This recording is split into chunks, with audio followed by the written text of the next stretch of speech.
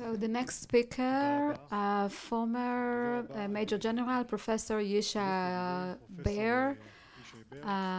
He was Professor Bear. He's also a law professor in the Hebrew. In the past, he was in the Hebrew University. Today, he works at Reichman University, and he was a commander of a regiment and the head of the military court. Thank you. So, two statements make this the whole discussion seem redundant. So we have the most moralistic army in the world. That's it. But some might add another statement about the UN. So they both represent the public opinion, the Israeli public opinion when it comes to the question. So if you want to think further about this question, beyond these statements, I think that we need to think about two levels. The first level is moral aspects that the IDF should adhere to when it acts outside of Israel. And the second level is it's the same principles and limitations that the IDF should follow when it fights. So let's start with the first level. We all think about the IDF. It's about territorial army that fights within a territory, but it's not true. For example, so there are military operations outside of the boundaries. For example, the operation we had in Entebbe, or if you wish, if I speak about the security establishment, think about Reichman. When we call Reichman or Vanunu, all of these acts were conducted outside of Israel, but they still were. There were certain moral limitations that apply to them. Another example: intelligence. Intel is a coalition. We have several countries that are our partner. For example, England, that tells the whole world publicly in Parliament through various legislation that it will cooperate with countries only if those countries respect human rights. So we also have to think about it because of this coalition. So I'll give you another example, a third example. So it a bit deviates from the boundaries of this discussion, but it has to do with security aid or selling arms to other countries. When it comes to security aids or selling arms, we do not want to be perceived as a country that sells arms to tyrant. For example, in Africa, we don't want to be caught selling the software of Pegasus to the bad guys. So we have to actually obey certain moral obligations, because when it comes to selling arms, it's not kinetic arms, but this is maybe it could be in cyber, but it's also similar. So this is the first level I'd like to refer to: military activity outside of Israel in a third circle, and if you wish, airways. So we do not, our Air Force is active not only within Israel, they cross the borders, they are active in other countries, the Air Force.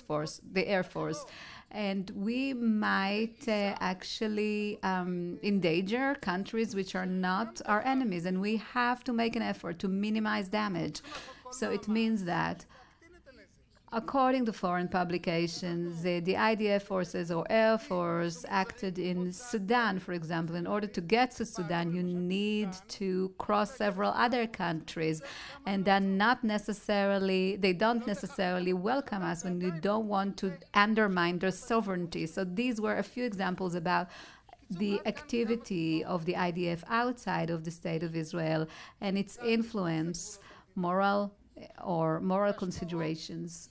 But now let's get to the main point, the main level, the IDF's activity, daily activity. To what extent should it be affected by international aspects? So with your permission, I'd like to claim that it should be influenced by international aspects and influence them. And in this sense, maybe we should start with the basic argument of Professor Michael, who wrote about it in his book. He wrote, every just war, every war which is just, every war when you defend yourself is a justified war, projects some negative sides. Although we intuitively think about war as a war over territory, Professor Walters says it's not necessarily so. Wars affect everybody in the world. And of course, a war which is pure aggressiveness, an unjustified war, it poisons the whole world. It affects the whole world. In this sense, maybe we want to propose an analogy or the metaphor, which is really obvious. Think about air pollution. It crosses boundaries. So a war which is unjustified, aggressive war, according to Walzer, Professor Walzer, is a war which pollutes the whole world. So this is one aspect, but this aspect is true for any country. And now let's get to the bottom of it. To what extent does the Israel's fight against its enemy, justified war?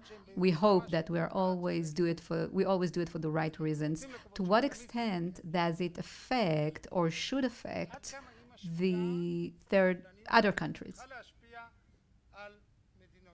And here I'd like to refer you to the spirit of IDF. These are the ethical rules of IDF, embraced by IDF, which allow it to perform its mission while maintaining its values, its moral values, or adhering to its moral values. In the IDF spirit, it includes values that are relevant to IDF soldiers, but are relevant to the entire world. So in the IDF spirit document, in the introduction, they mention where IDF's ethics was invented. The military ethics was taken from the IDF's heritage, from the Jewish people heritage, as was formed for thousands of years, from the values of the State of Israel, which is a democratic Jewish state, and pay attention to the fourth point, from universal ethics based on human dignity. So in this sense, the IDF spirit says we actually import universal values into and integrate them into the IDF spirits. And we do not have to be ashamed, because when we fight our just wars, we export these morals elsewhere to other countries. Now think for a minute about the war, the current war, Ukraine and Russia. It's a war of attrition, but it's in an urban region. It involves civilians. In order to reach military achievements, every day between 50 to 100 people are killed. These are innocent citizens. Now let's take the purity of arms as it's reflected in IDF spirit. The soldier will use its weapon and will remain a human being.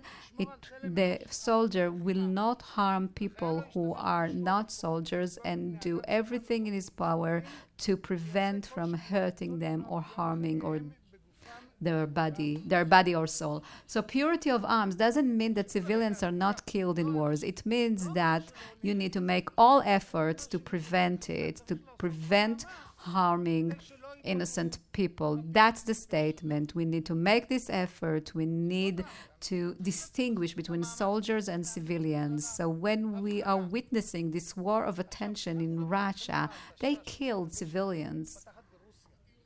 They bomb hospitals, all those pure civil targets which become military targets, and they should actually think about role models. We think we have to show them a role model and to tell them that purity of arms is very important, and we should show the whole world how countries should fight in urban territories where civilians and soldiers are involved. We want to give them we want to give them the example of Zion. Thank you very much.